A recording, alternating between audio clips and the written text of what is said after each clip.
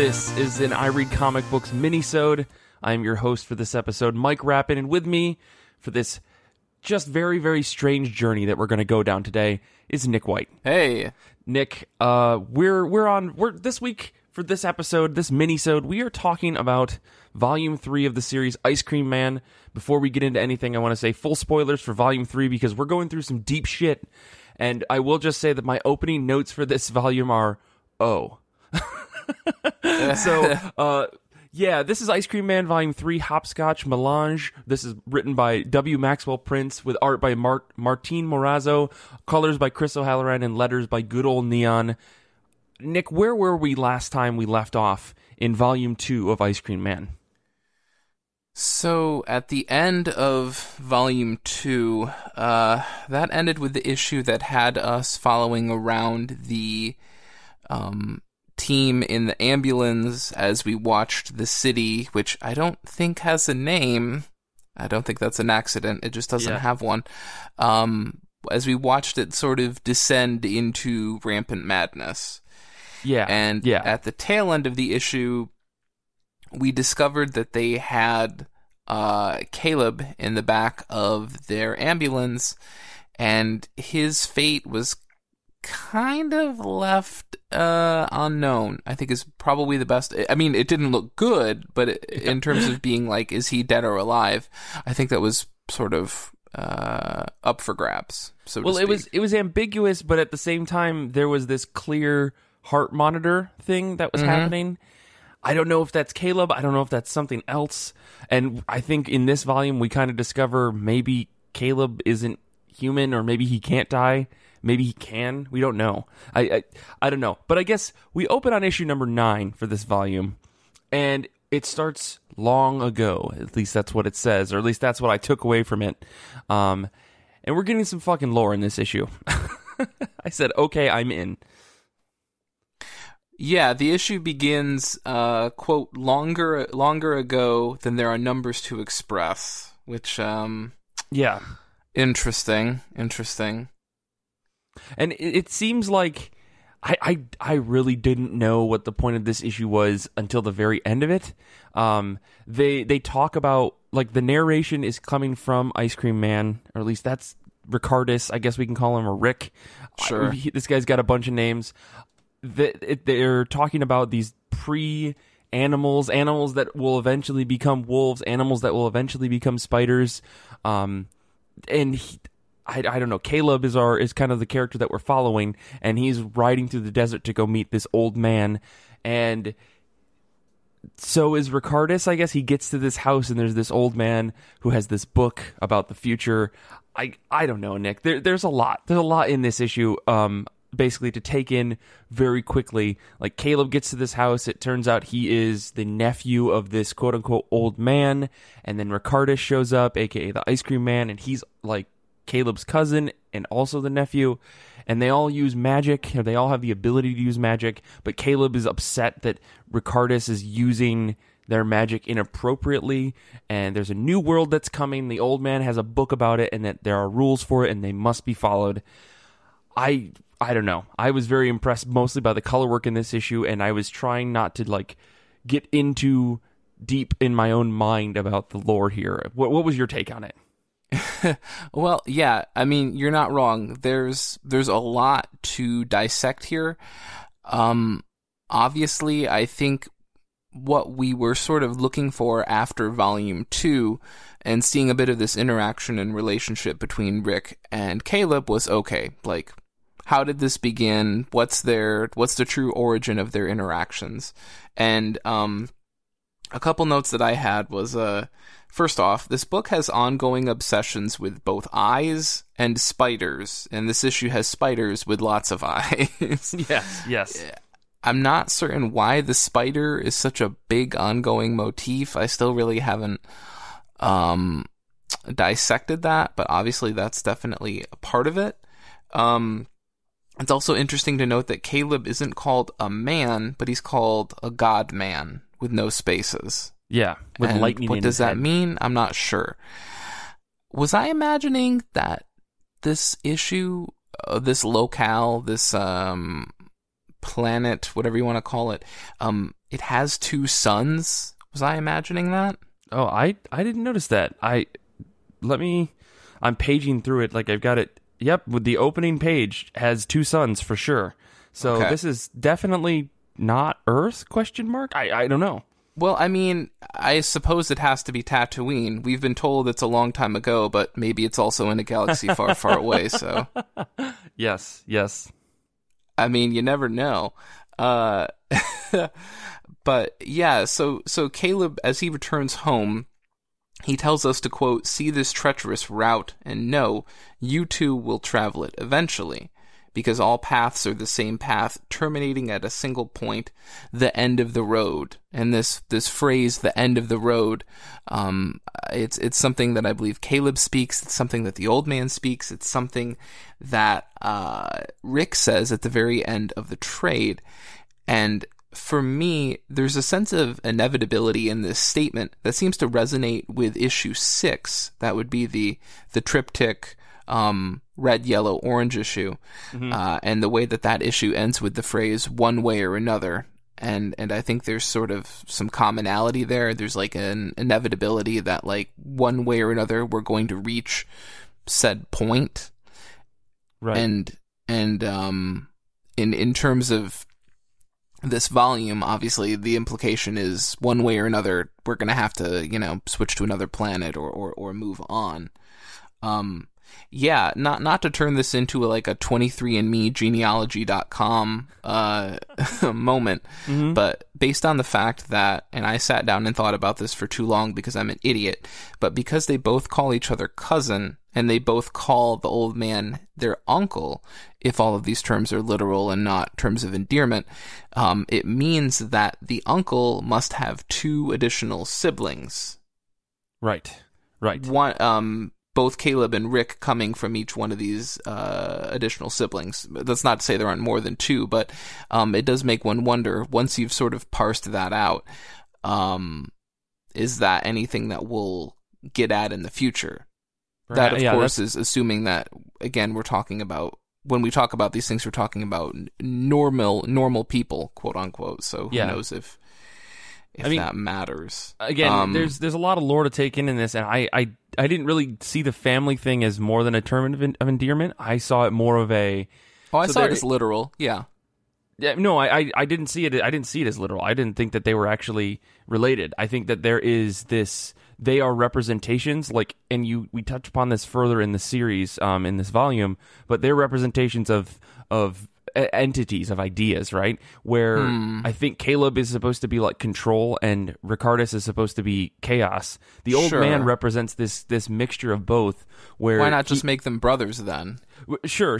But I think that they're calling themselves familial means that they're related, but not directly. And I don't know. There's probably more to take away from it, but I'm a little bit hungover, so I can't think about it too hard lest my brain break.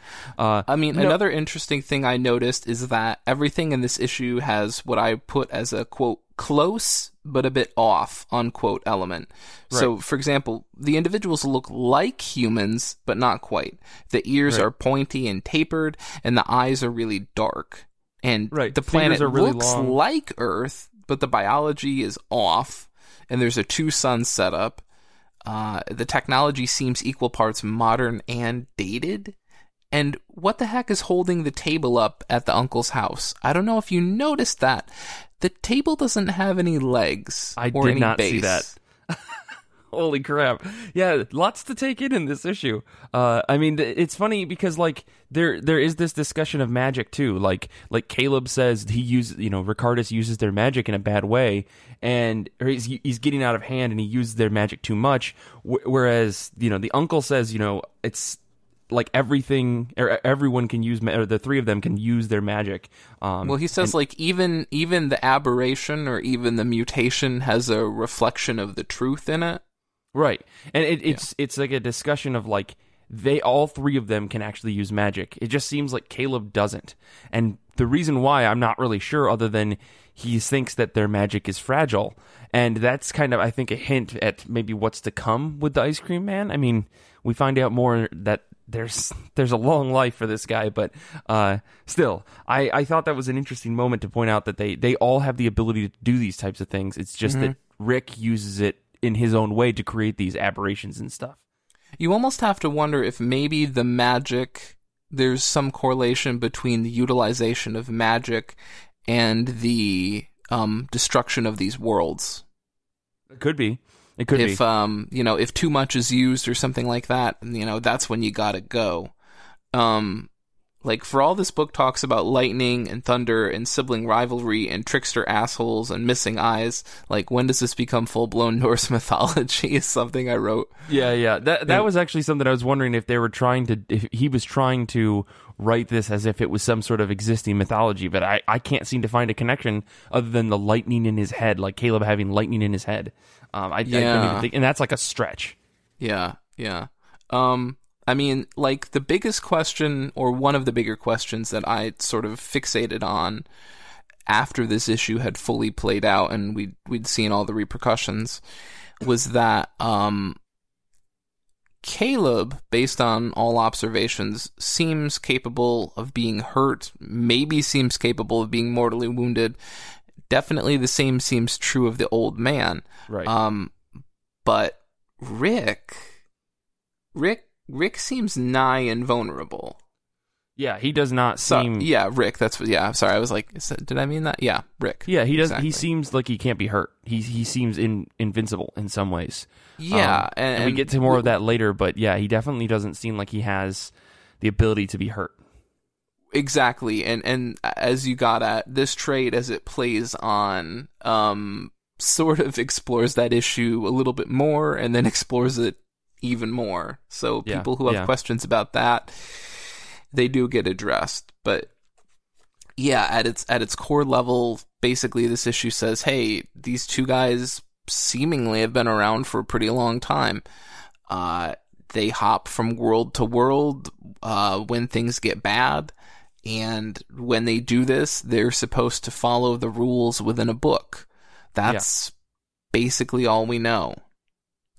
What those rules are, it's hard to say. All we can really get at beyond that is to say that Caleb seems to think on some level that Rick is violating them. And that's basically it. Yeah. So I guess to round off this issue, right? Caleb essentially... They separate ways. They meet with this uncle. They find out that the universe that they're in is dying, and so they part ways to say, okay, well, we're eventually going to go to the next one. What that means, we don't know. But Caleb has this dog, this wolf that he keeps as a pet, and the ice cream man says earlier in the issue he wants to turn him into a coat. And of course, in the night after Caleb has left, ice cream man finds his fucking dog and turns him into a coat.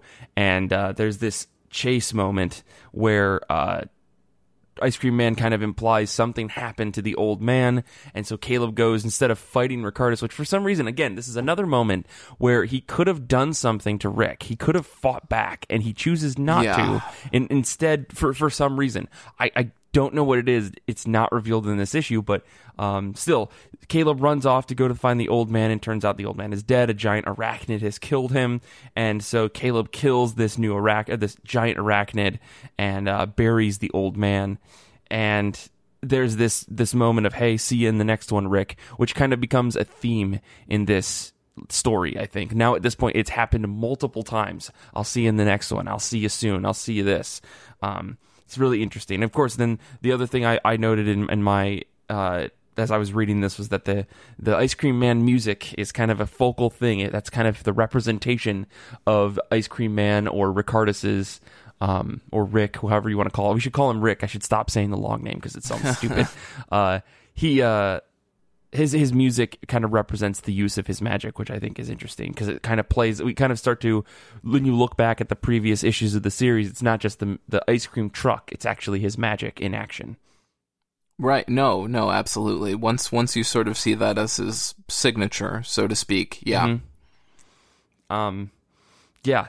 I guess any other thoughts on this issue? Number 9, I think, has like a ton of lore, which we're gonna fucking find out about soon, I guess. But I don't know. That was a very interesting issue, especially given the conclusion of issue 8.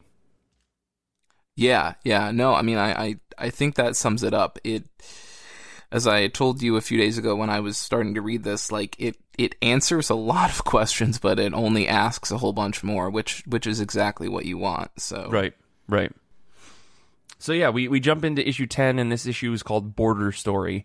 The previous issue was called The End of the Road, which I thought, that's kind of perfect.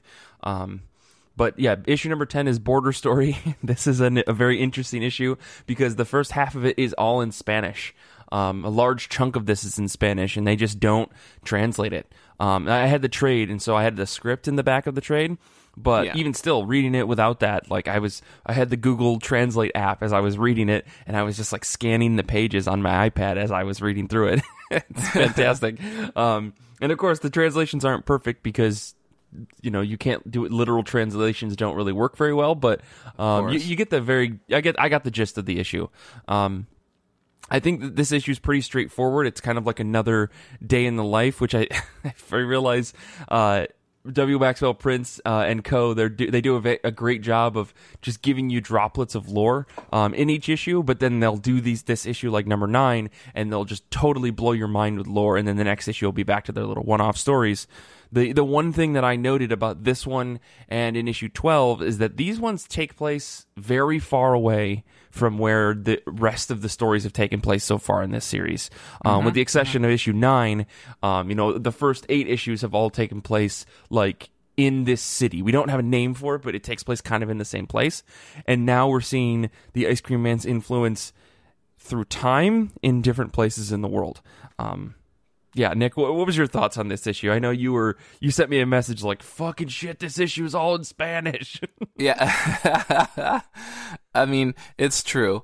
I ended up being the individual who took German and Latin throughout middle school, high school, college, and so right. I mean, Spanish.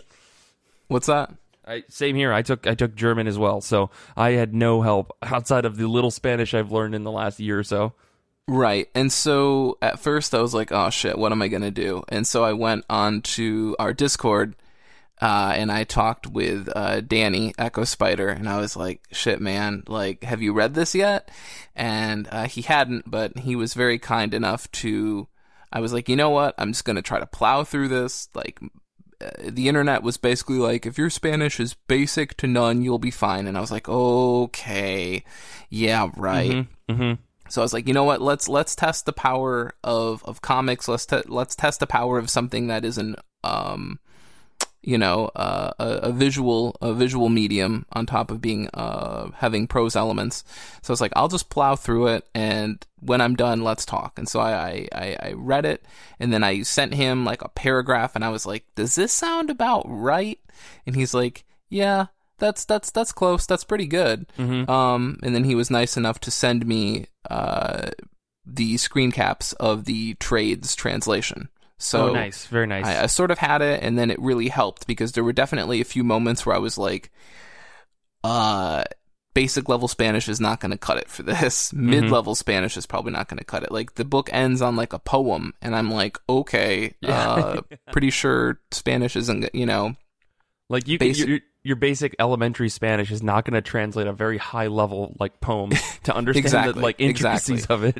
But beyond that, and once you got past that, it's interesting because you're right. It feels much more like we're back in the groove from volume 1, where it's sort of a standalone story. There really aren't carryover characters. It feels very discrete and separate and different.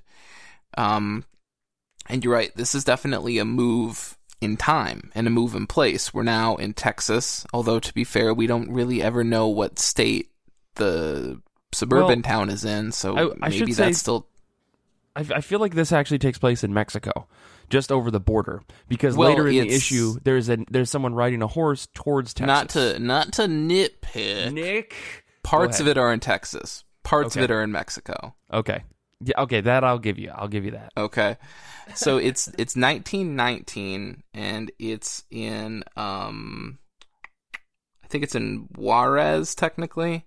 Yeah, it doesn't matter. Anyway, so we're basically following this girl whose name is Maria. She's celebrating her birthday and also Dia de los Muertos on the same day. People say, hey, maybe that's a weird / bad idea. Well, hold on. They're celebrating her quinceañera and Day of the Dead at the same time.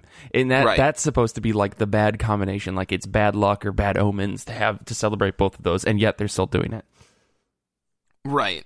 And we learn that she's arranged or set or supposed to end up marrying this guy called the General, right? Yeah. And he's a creep, obviously. And we find out that she's also in love with this guy named Juan, who lives in Texas. And Juan's going to try to take her away, basically. And that's the core element. And I kind of picked up on it pretty quickly, but when you look at the visual theme of the General, when you kind of look at the hat, when you look at the colors,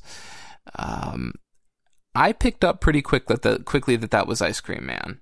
I absolutely did not until the very end. Okay. But I did notice that just now, looking at the opening bit of the chapter, you do see the Ice Cream Man in the background of the first page of this issue. Right. If you look at the General's hat, it really looks a lot like the Ice Cream Man's hat when he's quite literally the Ice Cream Man. Yeah. So I can definitely see it now. I didn't pick up on it because it does look like a general's outfit. Issue, once I had sort of grasped at that, I thought it was a really good fake out for a second because I thought Juan was actually Caleb. Ah, that's clever. For a little bit there, I thought that was Caleb because I was like, all right, he's a cowboy. We're familiar with this cowboy thing. Like, sure, we're gonna have the two of them go battle, but it's going to be over Maria. Right. So I was like, all right, I figured this out. So, I mean, good job, W. Maxwell Prince. Like, you flipped the script on that. Right. Well, I mean, if there's one thing we take away from this series, it's that W. Maxwell Prince probably isn't going to fall back on any classic tropes, right? Like, and if he does, they're not very obvious until later. I mean, having, two of your big bads fighting over a woman, that's kind of cliche and blah, not really what this book is about, I think. So what I'm saying, Nick, is you're stupid. So yeah, kidding. Well, I find it really interesting because when Juan and Maria meet up, he says to her that he's going to free her and essentially take her to a place where there's, quote, no generals, no old cowboys, unquote, which I sort of read as kind of a meta nod to the reader that Juan was going to sort of extricate her from that which plagues most characters in these issues, which is basically the involvement with the brothers and their feud. Interesting. So he basically makes a promise that he's going to remove her from the bigger conflict that seems to plague all of these issues where humans tend to be the victims, which is the fact that these two brothers are, not brothers. I'm sorry, they're not brothers. They're cousins. Jesus. That he's going to remove her from being a part of that. Yeah. Which, of course, as we all well know, is borderline impossible. So borderline, yes. I mean, the General even tells Juan that he thought he would be taller. Yeah, and I was going to say, as we get further down in this issue, we get to the point where Juan is trying to sneak Maria away. He shows up at her house at night. Right. And I like that the General calls Juan John. Right. It's funny, and you start to see him kind of transform into the Ice Cream Man in the subsequent pages here as he pulls a knife and he puts it to Maria's throat and he says, "You think you can get out of here?" He thinks that he would have been taller. He thought Juan would have been taller.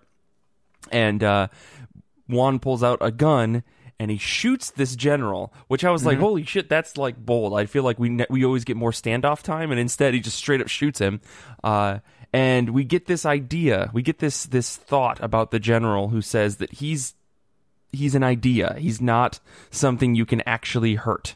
After he stabs Juan and kills him and stuff, but we get a nice frame of the Ice Cream Man teeth, monstrous figure come out of this General for a hot moment before he runs off.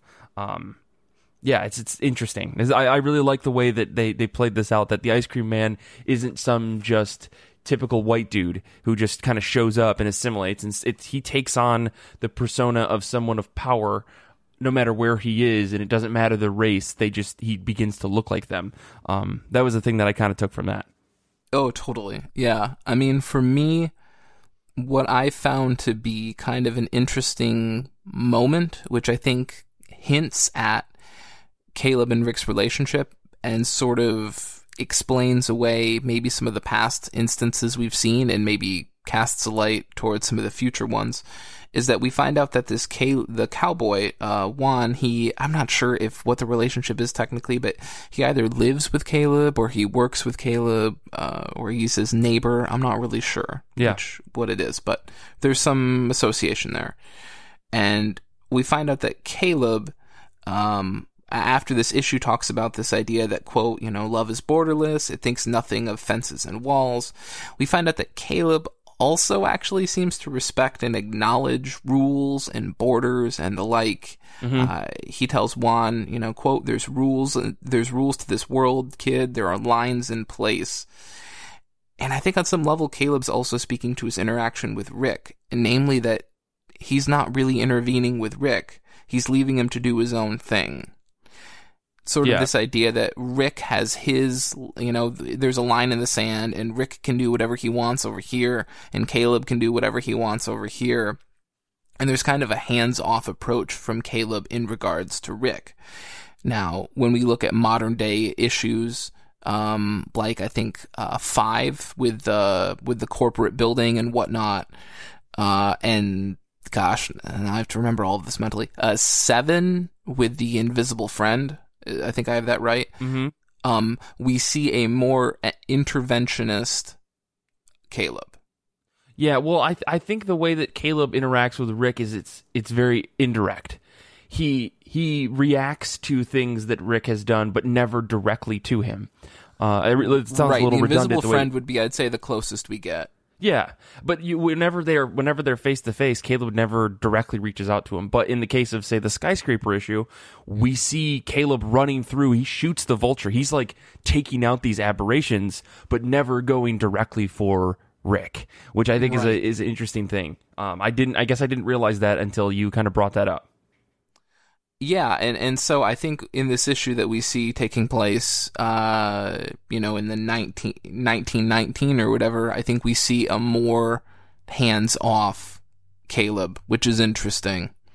I think that says something. Since this takes place, in 1919, maybe he's still trying to adhere to the rules of the world. Whereas I think so, yeah. In the modern day issues, when Caleb shows up, if you recall, Rick looks scared. Like I think he was confused and surprised that Caleb interacted with him directly, like spoke to him, compared to all the previous years where they've probably lived close to each other. It seems like they live close, but there's always something that's intentionally separating them. To see Caleb show up and talk to him and say, "Hey, I'm here, motherfucker," is like a thing that Rick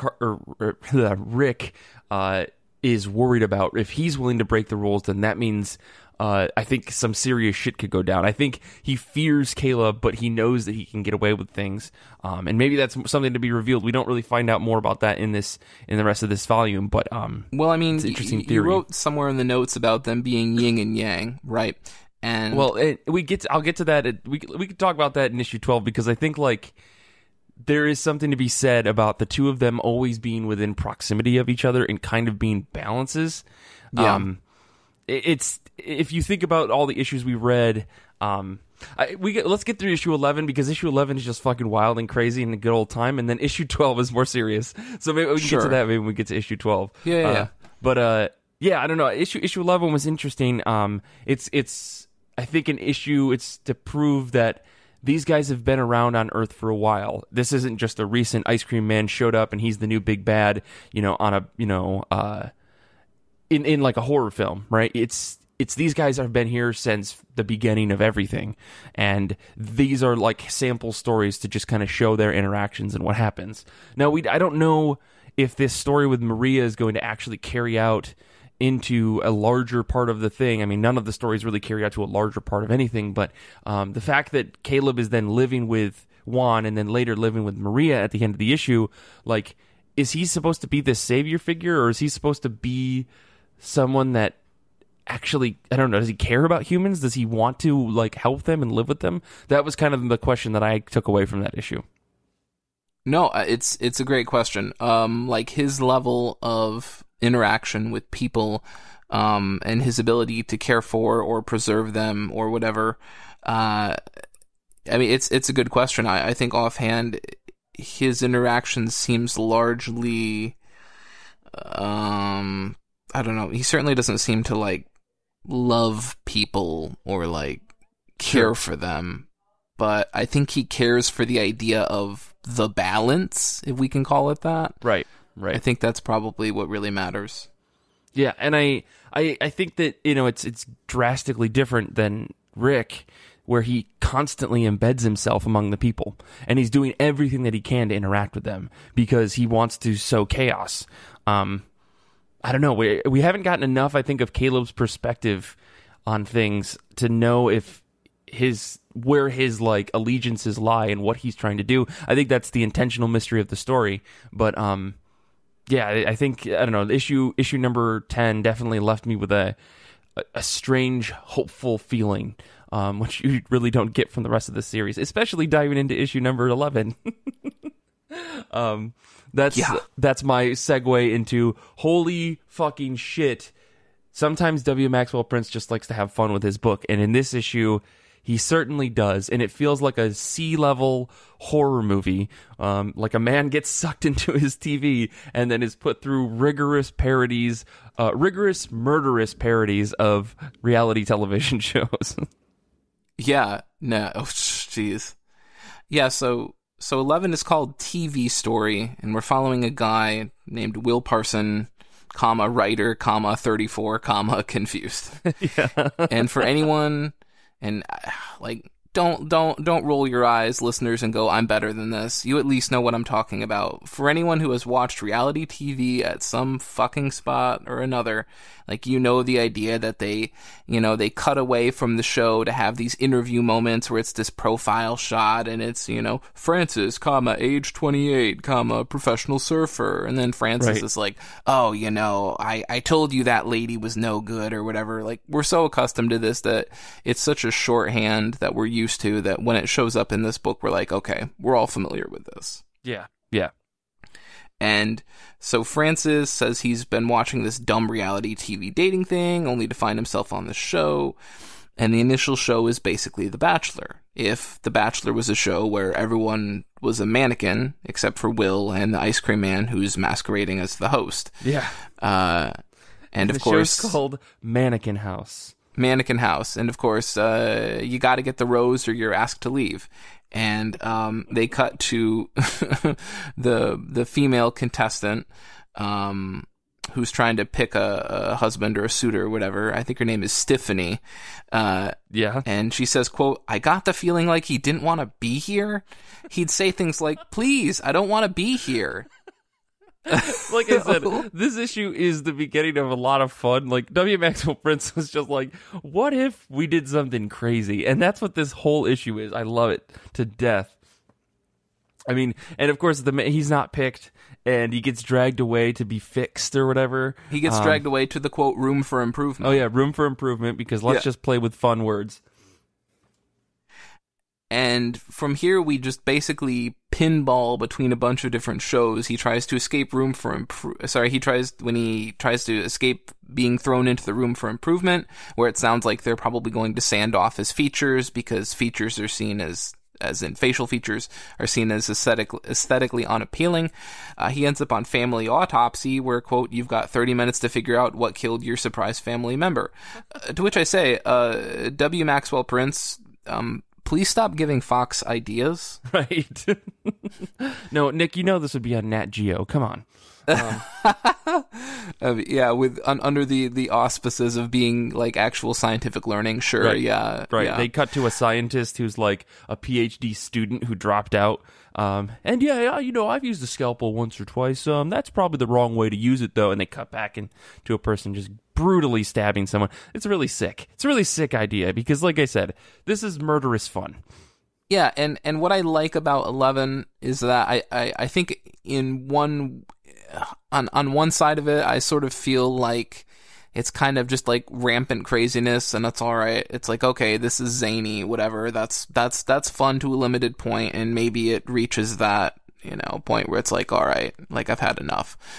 But this issue has sort of flash forward moments and flashback moments that really, for someone who's paid attention, there are definitely some Easter eggs and rewards here. Like, I'm pretty sure that the family autopsy scene is how we end up getting the scene of dogs performing surgery in issue number 4. Oh my goodness, I didn't even put that together because yes, there is a panel. I'm looking at it right now. There is a panel that has 3 dogs in scrubs. Oh my goodness. It's all right. You'll catch all of it someday, Mike. I'm just kidding. Jeez, oh Pete. Yeah, and this issue seems to have several callbacks to issue number 4, which I think draws another question, which is, are certain issues, do certain issues have strong parallels to another issue? Is there like a connection there? Because this feels like a really strong connection to 4. Well, and maybe. I think there's also, like, in issue 12, there's also a lot of callbacks to the previous volume in general, right? Like, we'll get to it, but, like, I think that he's doing callbacks to be like, hey, if you're paying attention, this is for you. I don't think there's like you need to have been paying attention or to get some of this. I think it's all just kind of, it's callbacks for the sake of referencing itself, like Arrested Development. I mean, we'll see. We'll see how important this stuff is. But so yeah, we see Will leave again. He ends up on Chopped, where they're supposed to create something resembling a person from person parts in your mystery baskets. Here, one I do want to know. There is the contestants are a mannequin, a dog that I guess can stand up on its hind legs and use its feet and hands and stuff, and a zombie. And then there is our character, our main guy. It's interesting. All these things keep showing up as the 4 types of humans or humanoids. They're, I guess, contestants or whatever in all these shows. Mm-hmm. Except for zombies, which zombies we find out of the last one. But still, it's interesting. He's reusing these character types or these like species as like the focus for things, rather than just constantly introducing new stuff or only having humans or something like that. Yeah. I think there's something to that. I'm just not totally sure what it is. Same here. With the Chopped scene, we also kind of get Will basically displaying some level of regret for never learning how to cook. He never learned how to cook because he was always getting too distracted by electronics and everything. Yeah, in the same way that with the autopsy thing, he basically shows some regret towards never really connecting with his uncle. So basically, each one of these shows is more or less fucking with his psyche and messing with his emotions. Well, there's a combination of like commentary as well as... It feels like, and I felt this about a couple of the other issues in this series, like the Ice Cream Man is trying to teach someone a lesson. Like he's trying to show them the error of their ways via forms of torture, a la something like the Leprechaun, where like you make a wish and then the Leprechaun abuses it. Whereas, here this guy is torturing you because you didn't call your uncle because you were too focused on your phone. You never learned how to cook because you're too focused on your phone. W. Maxwell Prince is saying people are too much on their phone. I don't think this is the first time he's brought this up in the series either. But, yeah. It's something that I think is interesting, as if the Ice Cream Man is justifying his actions to say, oh no, there's a moral background to this. Right. Now, I mean, maybe that's W. Maxwell Prince's intent, but I feel like that doesn't track with some of the other shit that the Ice Cream Man has done, right? Well, yeah, in its best case scenario, usually what the Ice Cream Man is offering up is sort of a sense of enlightenment or self-awareness, but without an opportunity for redemption, basically. Usually, yes. Yeah. So it's kind of twisted because he doesn't. He basically takes away the statement "ignorance is bliss." He makes you very aware of what's going on, and then just basically forces you to either live with that or punish. You get punished for it. So what's interesting is that at the end of this issue, we visit 2 more shows. One of which is America's Got Intestines, which the judge panel is all different iterations of ICM. Yeah, and he gets booted, And then someone off screen says, "Did you get X'd out too?" And I'm pretty sure this is the friend of the deceased individual in issue 4. Yes. Right? That's who I thought it was as well, from the eulogy issue. Right. And so he's missing an arm, and Will asks him, "Where are we?" And this guy says, "It's the sweet place. It's the room for improvement. It's the ice cream shop. It's a food pantry. They ate my arm and called it brunch." And so we're now taken into what appears to be some version of the there's that shocking image in issue 4 of all these different scenes, one of which is the dogs, and it's basically, I think it's called the sweet place at that point, but we see the fact that the deceased individual is in this sort of hellish place in issue 4, and now it appears that we're getting an opportunity to see that in greater detail.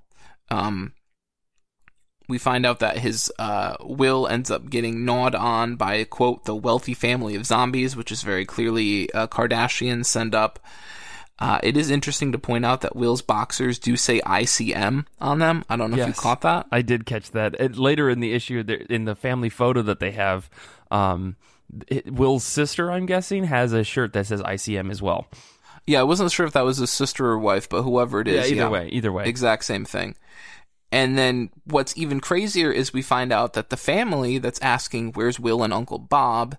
they're being taped. Right, they're watching the zombie show. Right. And they're also being taped at their home as they're like sitting around the table for dinner, and it's a show called Missing Parsons. Right. Okay. Yeah, I mean, if you want to talk about like what's the big takeaway here other than just rampant sadism, I suppose, I guess we get another glimpse of this weird hellscape prison place that Ice Cream Man is trapping people in, including people we thought were perfectly fine. I don't think there was any hint that the friend in issue 4 was in any danger of being there, and yet here he is. Yeah, I don't know either. I think, well, he kind of goes a little wild at the end of issue 4, but I don't know. Yeah, it's kind of interesting to see them tie everything together like that. What the long-term goal for that is, I don't know. Like, maybe we'll find out more about this sweet place, because when they get X'd out, like, they're in this like dungeon almost, behind the scenes of everything. Yeah, it's a basement, but it looks like a fucking dungeon to me. Yeah. It's kind of wild. I don't know. Maybe this is just some sort of hell that they're in, that the Ice Cream Man has the ability to create, or maybe this is what's become of the town. You know, like the town has maybe become this hellscape of television that is constantly looping back in on itself. What we've, I think, established with this is that the Ice Cream Man's powers are a lot bigger than we probably thought. Like, he has the ability to influence numerous and massive amounts of people all at once. If that wasn't clear from the psychedelic, funkadelic issue, issue 3 of this series, then I think like this is just another piece of the pie or puzzle here to show that like this is huge. And then we get to issue 12.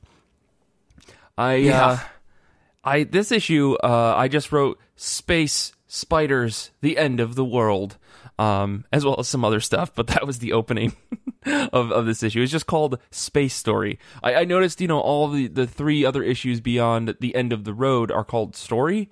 There's got to be something more to that. But I guess we'll get into it. Nick, what's up with this issue? So, again, we have this preface of a setting, and this one's set, quote, sooner than we'd like to admit, hashtag political, and we've got a guy named Noah Smith aboard the Archive Recivilization capsule. So I guess, yes, it's technically Noah's Ark. Oh, you're very clever, Mr. Prince. I did not put that together. God damn it. Well, that's why we have this show, Mike. It's for you to catch these things.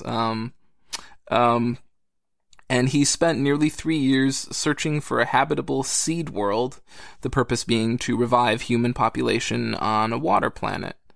And it's basically just him, this guy called Mapbot Bob, it's a robot, and the mega hard drive, no spaces. And so it feels a lot like Moon to me, or either MST3K. Yeah. I get both of these vibes. And the idea behind this mega hard drive is that it has, and it's like, don't read into this too much, guys, because like I don't think there's, whatever. There are pictures of every creature on Earth that have been encoded with DNA, with the idea that at some point they can extract it and basically recreate everything the way it was supposed to be.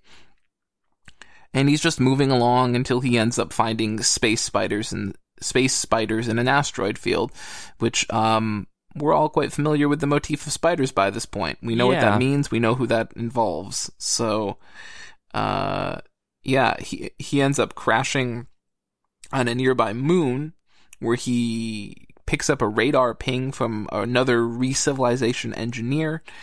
Apparently other pods were sent out before the Omega event, but they always lost track of them. And yes, unless you're unsure, the Omega event is the idea that Earth did eventually blow up. As Noah points out, it was, quote, all things that led to Earth's death, global warming, no-brainer, nuclear explosions, of course, disease, and bad television were some of the culprits, amongst others. Sure. Yes, Maxwell, W. Maxwell Prince, we did read the issue before this, so we get the bad television joke. So yeah, we end up crashing on this moon, and then things take a turn for the weird. Well, yeah, I mean, he fights a spider on the Ark. I think the interesting thing to call out here is, yes, spiders usually mean ice cream man. However, Bob, the little robot, does call these robots by a specific name, and it seems as if they're a common thing when fighting through space. That was just the thing I thought. I don't know if that's necessarily ice cream man. They seem to be a known thing. Yes. Yeah. But yeah, so he fights one of these bad boys, and then he crashes into this planet that has like flora and fauna, and there's all sorts of fun little terrible things out here. And it's funny, I didn't pick it up initially, but the flowers that he picks, he's like, oh, gross, these are yuck, and they've got bugs all over them, similar to any time the ice cream man is involved in anything, right? Like, for instance, the Neapolitan issue where the guy looks at his ice cream and he sees all the bugs in it and drops it. Like, that's a very common motif that we've seen for our big bad Rick in this series. Yeah, I think if there was ever any hope that things were going to maybe turn out okay in this issue, that the bugs basically signal, oh yeah, we're fucked. Yeah, pretty much. But as this guy is traveling through this planet and walking around, he trips and falls. He finds a picture frame that has his family in it, and he's confused. He doesn't understand it. And suddenly there is this phantom space traveler that's speaking gibberish to him. He looks like a Mysterio domed motherfucker. Yeah, this is yeah, exactly. He's got the foggy glass helmet shit going down. Yeah. And so before this guy can grab his gun and shoot him, the phantom space traveler is gone. And then we get a small cut to everyone in that photo that he had seen of his family is a skull and a skeleton except for him. What does that mean? I don't know. This is just the ice cream man fucking with this guy as far as I'm concerned. Yeah, exactly. And so the signal that he's been following, it ends up tracking to a burial ground for the spiders in a cave. And there's etchings on the wall of this cave. Etchings that represent all of the previous issues of this series, hands down. Which these etchings include an ambulance, an ice cream cone, a guitar, more spiders. There's a grave. There's more spiders, music notes. It's everything. It's, as far as I'm concerned, it's everything that's like, even specifically there's an ice cream cone, and then there's specifically an ice cream cone with 3 scoops on it. Like, they're calling out all their shit here. I absolutely love it. Yeah, and he, of course, obviously finds out that Ice Cream Man is here, and he congratulates Noah on, quote, making it to the end of the road. This is where I thought this is the end of the series. I thought there's going to be no more Ice Cream Man because, and I know that would be sucky because it doesn't resolve anything. But man, this talk about the end of the road is like really fucking ominous. Yeah, no, I mean, we find out that the reason that this signal was going off was because other explorers have made their way. I mean, I think he's basically trapped one with the signal from the other with his signal to the other with his signal, basically. Right. And all of these explorers keep showing up, and he keeps killing them. And he says something like, "Oh yeah, that must be the light on their gear that I couldn't figure out how to turn off or something." So they just keep coming.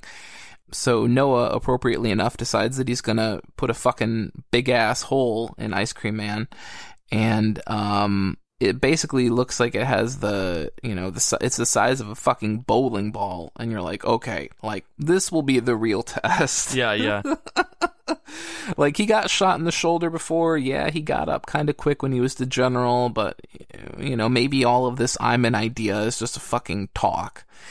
And then Noah puts a bowling ball-sized hole in his chest, and it's like, okay, maybe this shit's real. Yeah, it's not even that he hits him. It doesn't even put a hole in the chest because it just sits there on the guy's chest like there's a smoking thing, but we don't actually see a hole of any kind, which is kind of terrifying. Like, I wonder if Ice Cream Man just accumulates more and more power over time, because when he gets shot in 1919, there's actual blood. We do see, like, blood he coming gets out knocked of him. down. Yeah, and he gets knocked down, but there's blood as well. Well, he seems to be part spider in 12. That's true.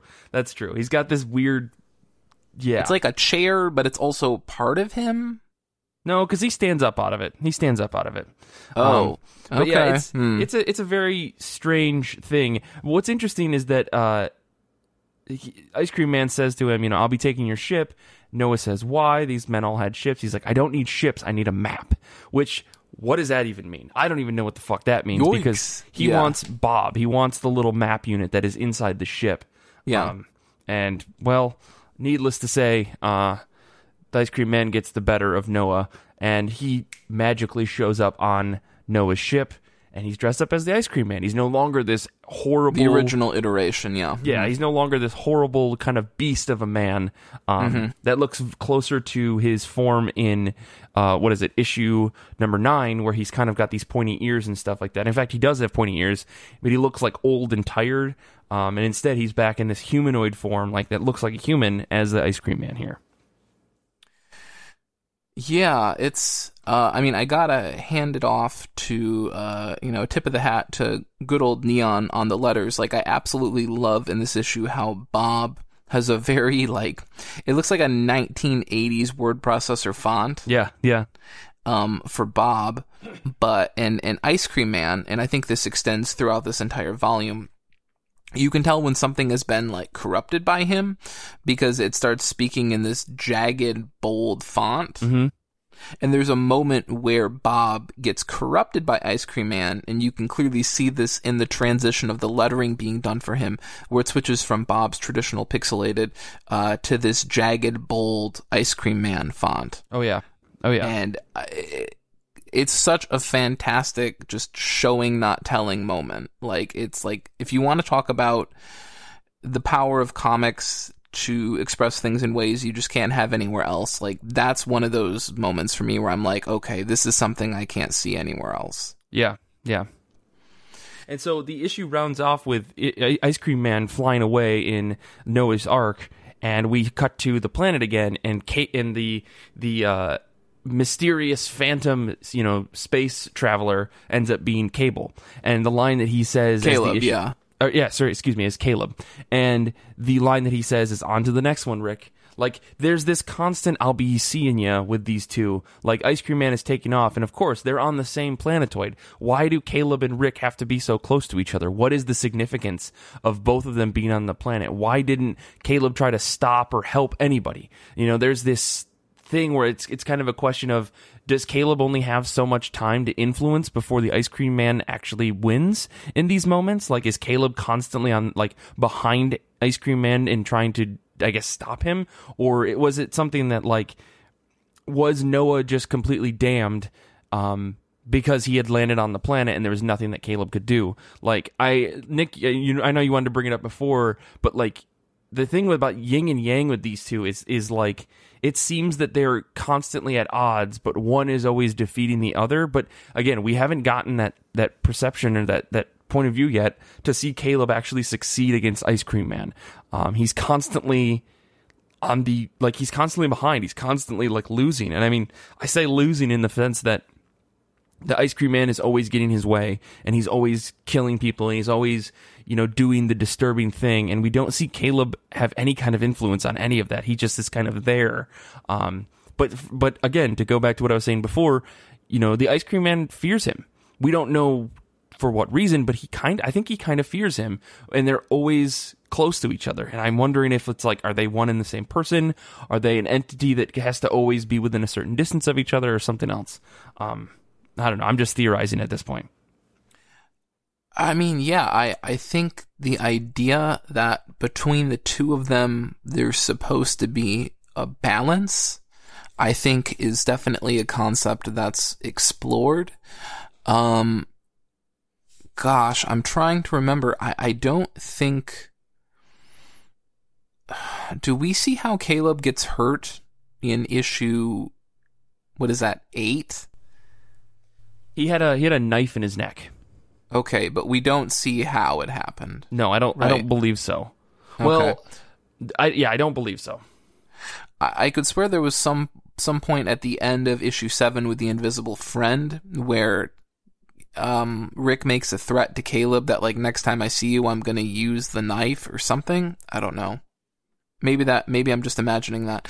But yeah, I mean, I think what you have is sort of a game being played between these two. Right. That is, and from that, we have the balance, and the two of them play this game in some ways by proxy with people. Right.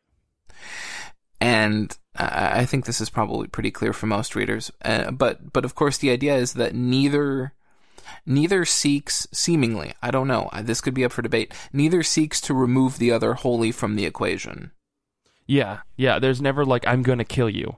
There's always I'm gonna stop you. Right. Like, I'm gonna hurt this person you love. I'm gonna kill your wolf and wear it. I'm gonna kill your vulture and end your fun, but I'm not gonna take you out, so to speak. Right.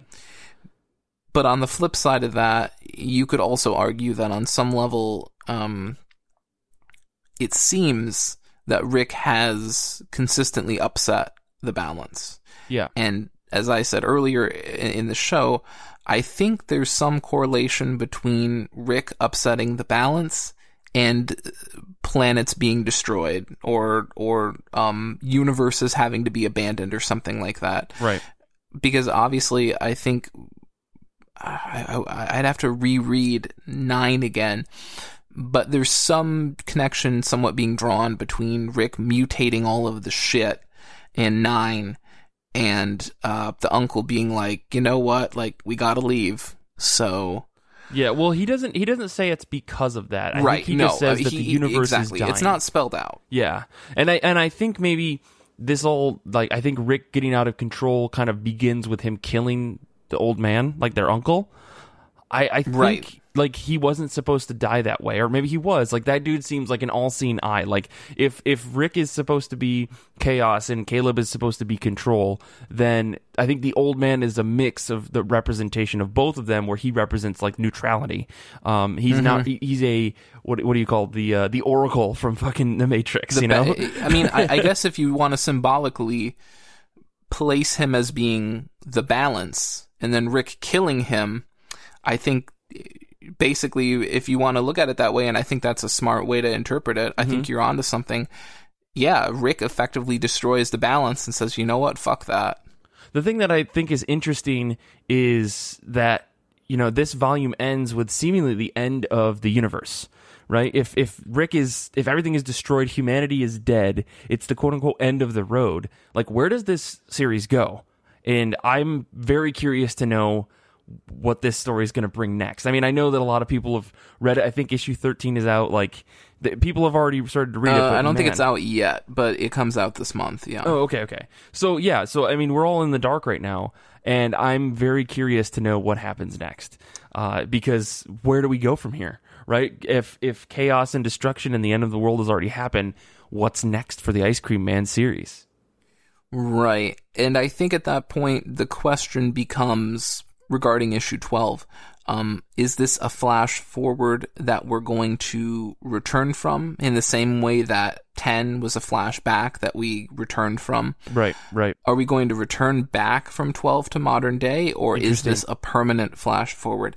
Personally, I think we're going to return from it.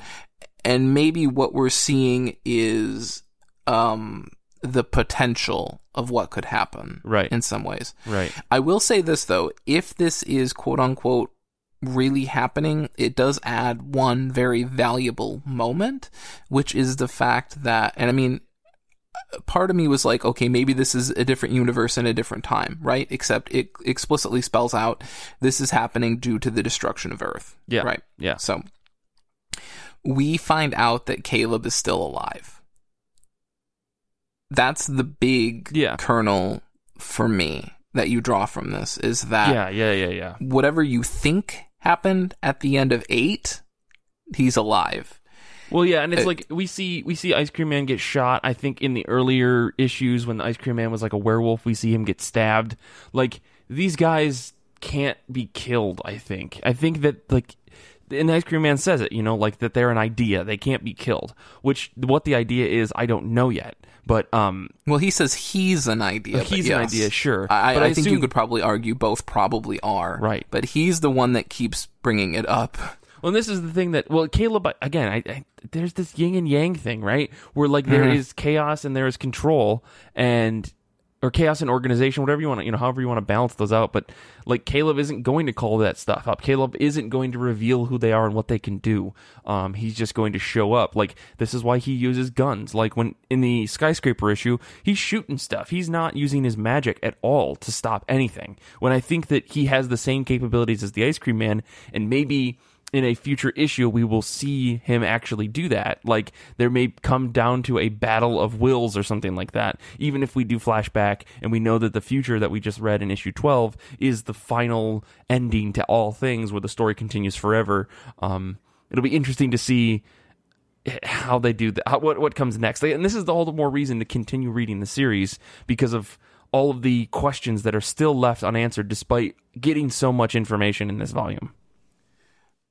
I think this is like me making a crazy prediction, but wouldn't it be insane if Ice Cream Man follows the map, finds the new world, and he actually uses the Ark to basically to set up another Earth for him to fuck with? That would be interesting. That would be very interesting. Which would be funny, especially after he's the one who tells Noah, he's like, let's talk about this idea that you're going to put into play. He's like, don't you think this is kind of dumb and not gonna work? Mm-hmm. And then Noah's like, oh shit, he might be right. What if Ice Cream Man's just fucking with him, and he's basically gonna go find that planet. That's why he wants the map. Set up Earth again, and just start fucking with that one. Mm-hmm. Or even more crazy, what if we're about to find out that the Earth set up?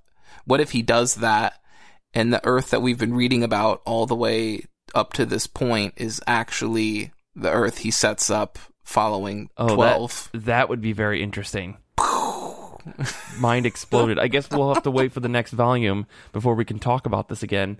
But yeah, Nick, this is we got to wrap up because we've talked about this series for way too long now. So I'm calling it ends. This was a fucking wild ride. I really, really enjoyed reading this. I cannot wait for the next volume. I assume you feel the same. Yeah, honestly, for me, I think I liked Volume 3 better than Volume 2. Yeah, I mean, Volume 2 has a wonderfully strong issue in 6, but this was such an interesting balance of present, past, future, like all wrapped in one. Mm-hmm. I think the only people that are maybe going to be disappointed with this volume are the people who kept seeing Caleb and Caleb and Rick really butting heads consistently throughout Volume 2 and just sort of having that specific interaction kind of pumped. Like, the brakes are kind of pumped on that a bit in this volume. Yeah. So I mean, I think I see this volume as more of a reflection of what their relationship is for the like on the whole, and those issues past, with present, future. Sure. Yeah. And so we'll find out more in the next volume. I don't want to get into it too much because like I said, we're running long here. So remember, you can follow us on Twitter. You can follow Nick at Death Star Plans. You can follow me at Mike Rappin, and you can follow the show at IRCB Podcast, where we post all sorts of stuff. I try to use Instagram as well, so make sure you're following us on Instagram at IRCB Podcast as well. We would also love it if you went ahead and checked out our website. That's ircbpodcast.com, where we have a pronunciation guide for creators, and we also have a merch store. In addition, if you need to email us, you can contact the show at ircb@destroythesybe.org. If you have comments, if you have questions, if you have jokes, if you have corrections, that's the place to do it. It's important to point out that this episode first aired on Patreon. Thank you for supporting us if you are a Patreon supporter, and if you aren't, well, this episode and others like it are one of the many reasons to join, on top of getting access to our episodes a whole day earlier and all sorts of other things. Infinity Shred is the best band in the universe. They do all of our music. We can't thank them enough for letting us use it on the show. They have a new album coming out, so make sure you check their website to see when that's dropping on infinityshred.com. Xander is a wizard. He edits the show. He's a cool guy, and he's a fun person to drink a beer and talk about just pretty much anything. He also edits the show, as I said. I want to say thank you to Nick for putting together this episode with me. I want to say thank you to the listeners out there. You guys are amazing. And until next time, comics are good, and so are you.